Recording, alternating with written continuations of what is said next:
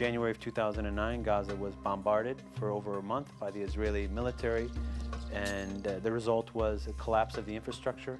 For 23 days, there was a horrendous assault on this unarmed population. Schools were bombed, mosques were bombed, all kinds of buildings were bombed. As a result of that 23-day assault, close to 2,000 people were murdered, and of that 2,000, close to 400 were children. Gaza has a population of 1.5 million people. 80% of them are refugees from 1948. Of that 1.5 million people, half of them are under the age of 16 years old. When you speak about the civilian population, you're speaking mostly about children. Those are the ones who are the majority of the population there, and those are the ones that are being affected the most. The last day of the bombing, my friend Sharon Wallace and I got into Gaza, and it was astounding what we saw. There was so much utter destruction that I can't even begin to tell you about all of it. A few weeks after that, I received a phone call from Dr. Mona El Farah, who's our project director in Gaza, and she said that people in Gaza wanted to start a project called Let the Children Play and Heal. And what it was a project that trained about 400 mothers to go into schools, to work with teachers, to work with therapists, and to help the children through this tragedy that had happened. Kids were wetting their beds, they weren't sleeping, they couldn't go to school. There wasn't a child in Gaza who had not lost a mother or a father, a grandparent, a sister or a brother or a friend, and they were completely traumatized. And as one of the ways in which they worked with the kids was they gave them the crayons and the magic markers and the paper and told them to draw what their feelings were and what they had seen during this assault. A woman named Susan Johnson went on a delegation last year, and she saw these drawings in these centers, and she decided that she wanted to bring them to the United States. She thought it was important to show the Americans what was happening as a result of our tax dollars that we send to Israel that purchases all of these horrific weapons that were used in Gaza. We flew off on July 24th, 2009, with the purpose of seeing what had happened, the results of what the bombing and the invasion of Israel's Operation Cast Lead. I thought I was ready, and I wasn't. It just totally shocked me.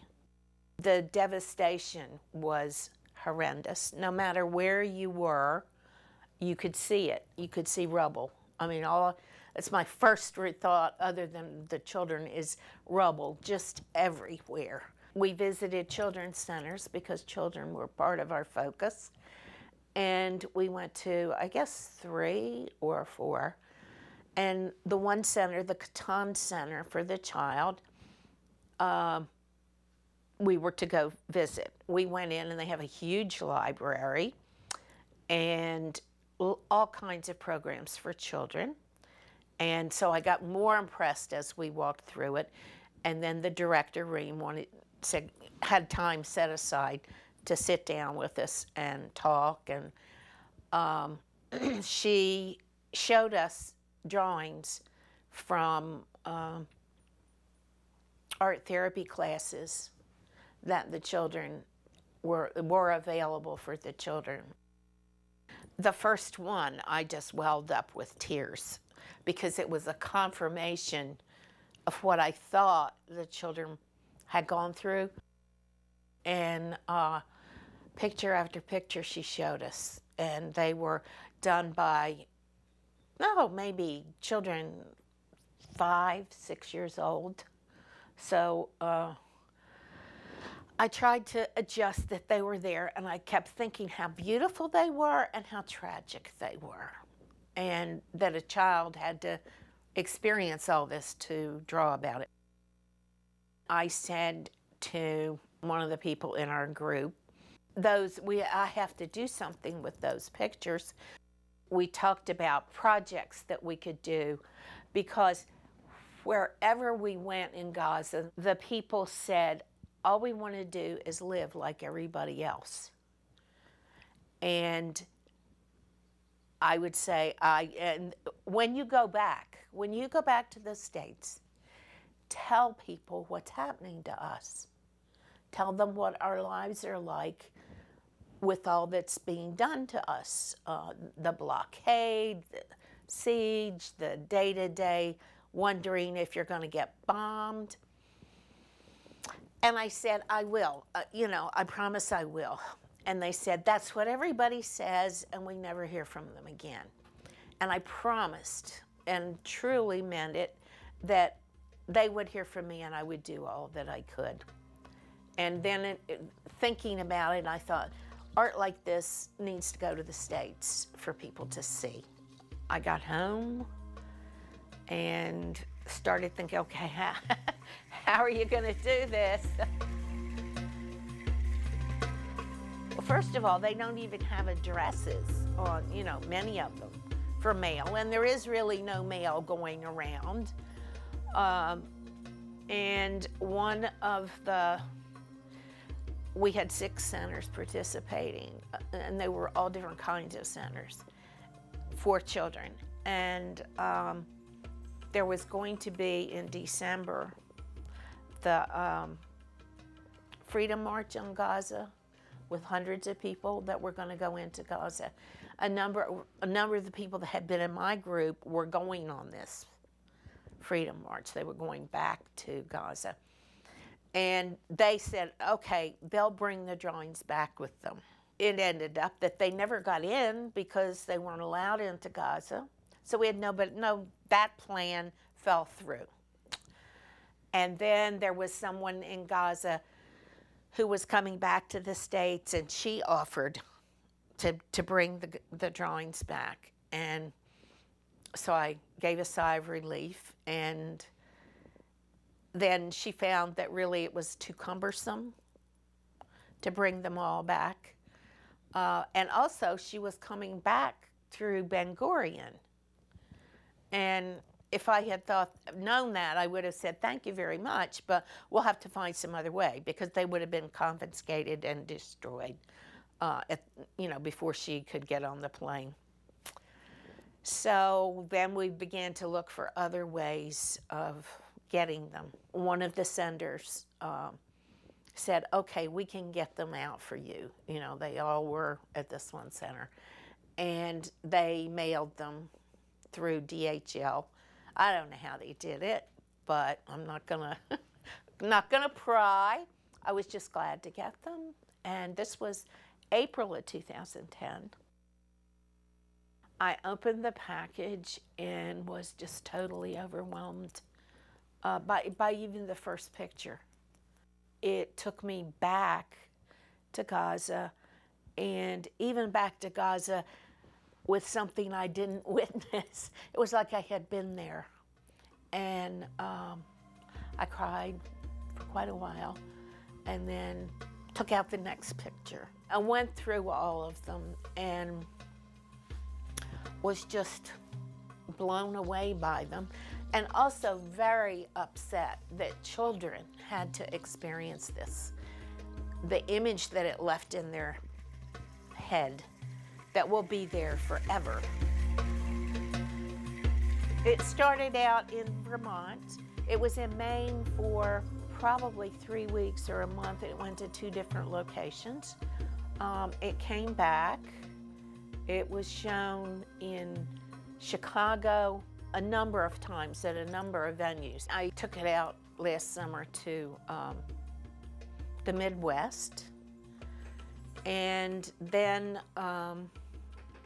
Mecca, the Middle East Children's Alliance, had wanted it, and a number of their centers that they sponsor in Gaza had sent pictures. And so it went out to Oakland, California, and that's really the only place there's been an organized protest. At that point, there had been none. We've been working with MoCA, with the Museum of Children's Art, which is right around the corner here in another building, for 6 months. They were very excited about having this exhibit in their museum. We talked about different events we would do there with teachers, with kids, and talk about the exhibit and what it meant and what kids saw in it. And then 2 weeks before it was to open, the head of the board of directors from the museum came to the Middle East Children's Alliance and met with us and told us that they were no longer considering having this exhibit show there. And I was shocked.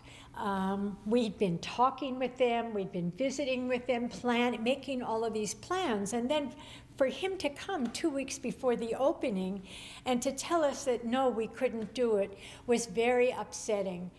And I remember sitting in the room at Mecca and thinking, this can't be happening. We'd sent out all these postcards, thousands of postcards. It was all over the internet. We were very excited about it. And I said to him, I said, I'm very angry by what you're doing, and I feel that the people who are really hurt by your actions, by the actions of the museum, are the children in Gaza. And I feel that we as Mecca have a responsibility to those kids to show their art. And we decided after they left that we were going to show this art, whether it was inside the museum if they changed their mind, or if it was outside the museum. But on September 23rd, we were going to show it. There was a very organized opposition to it, who had a very organized plan of putting pressure on the museum not to show it. There was a great deal of press involved in this because very brilliantly, I think, Mecca did not back up. They said, okay, this is the information that we have that went out. This was very organized. We don't like censorship. And so now it had a censorship issue involved with it. We went all over Oakland looking for an empty space to show the exhibit, and nobody would rent the space to us. And finally, we saw this space that we're in right now. And the people that own this property were very nice. They rented it to us at a very reduced rate. And we signed the lease 24 hours before the exhibit opened. And it was really quite a moment.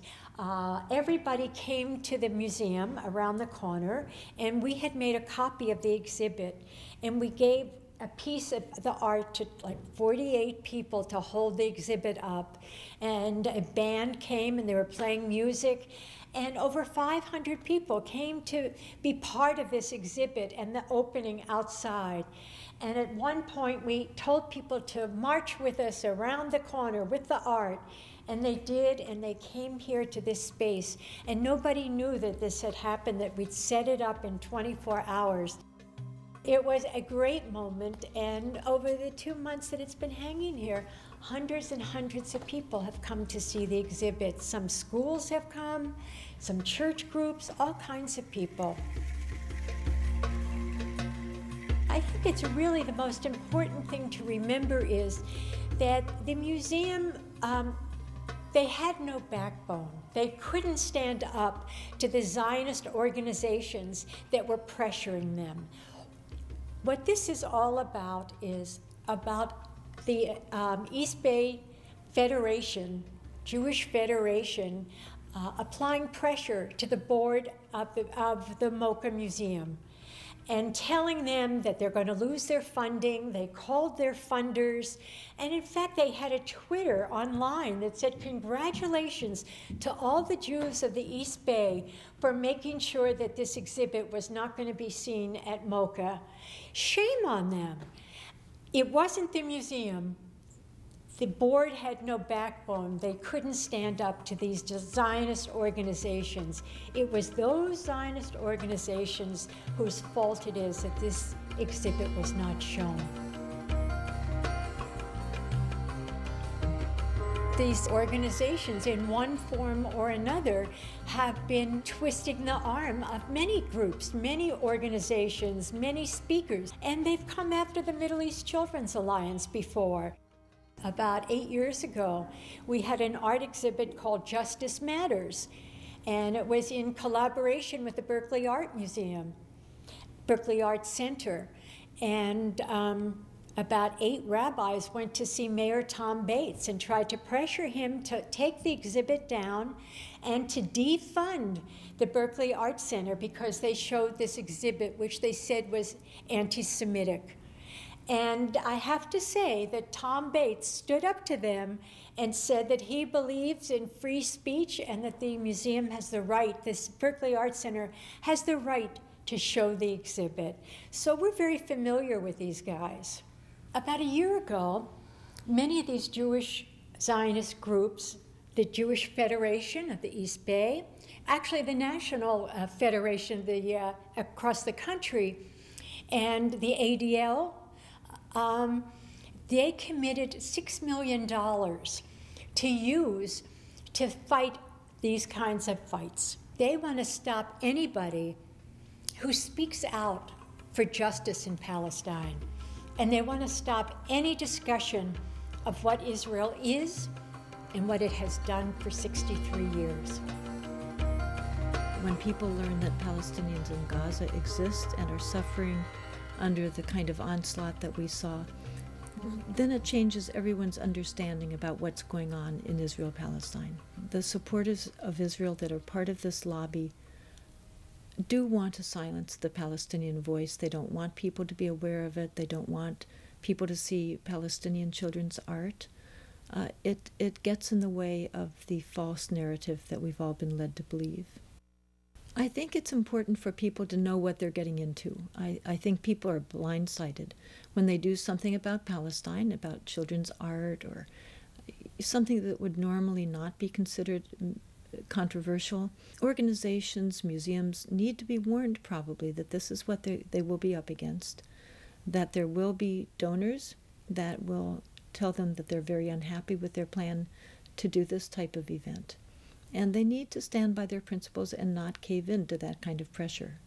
I would not be sitting here in California had they not had this controversy in Oakland.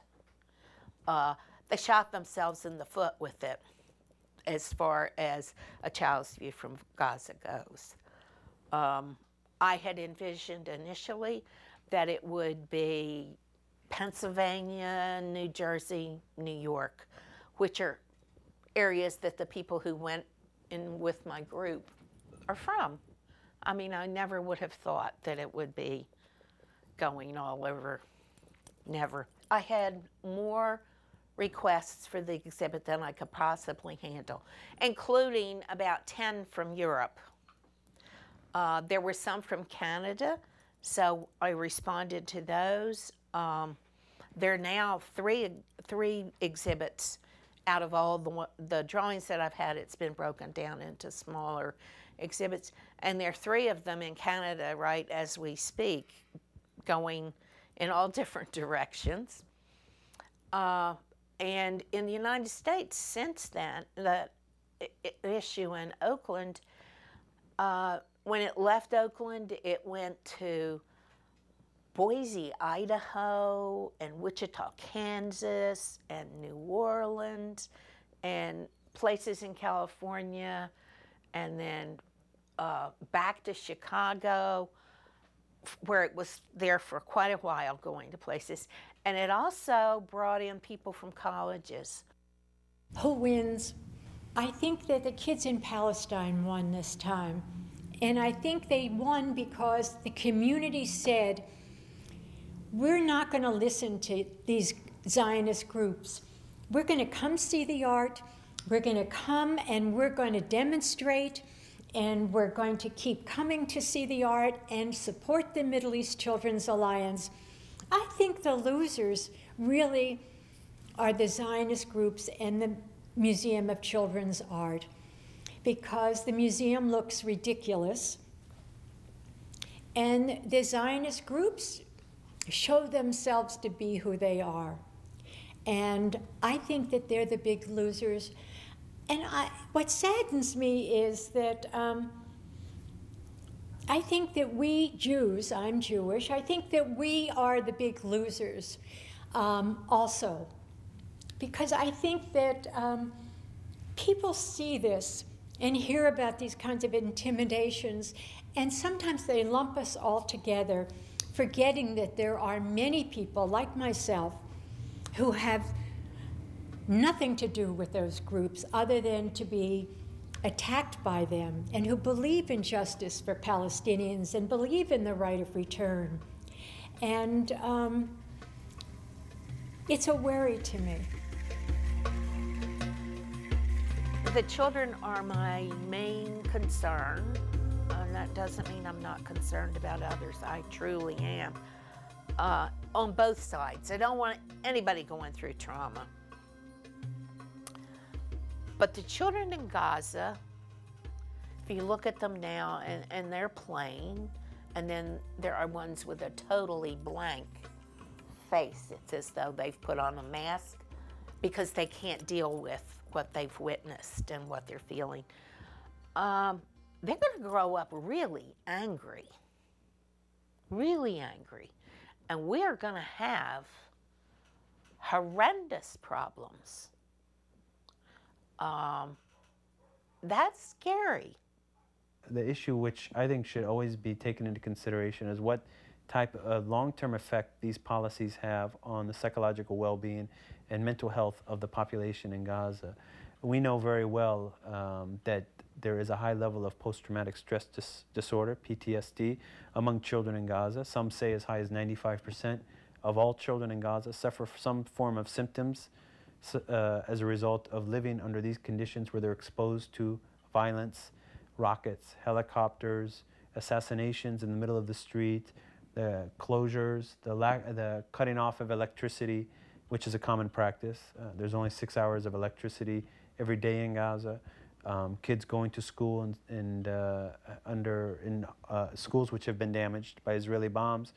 And most importantly, seeing the fear and the insecurity that comes from parents who are unable to protect their children, who are unsure what tomorrow will bring for them when bombs are falling and when people are being killed, relatives are being killed on a daily basis, which happens in Gaza quite frequently.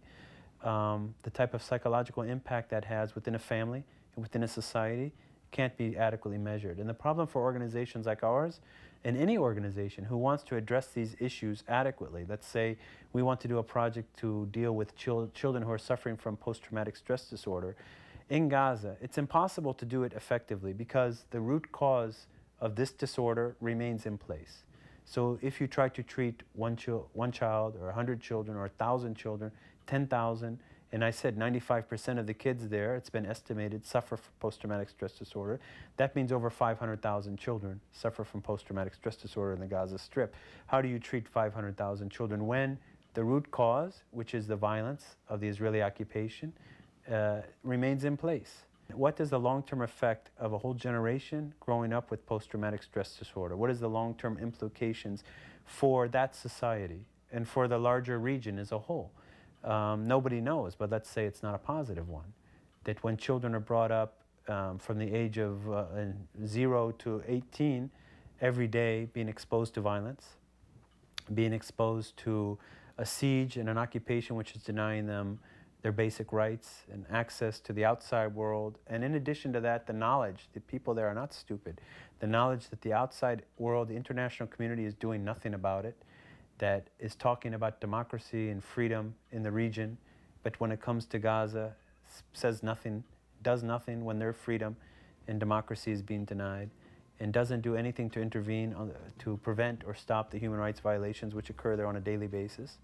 People there become very frustrated and cynical about the West and about the United States government, the United Nations, the Europeans, the Arab regimes. And this also produces, in my opinion, a very negative implication for the future in that region.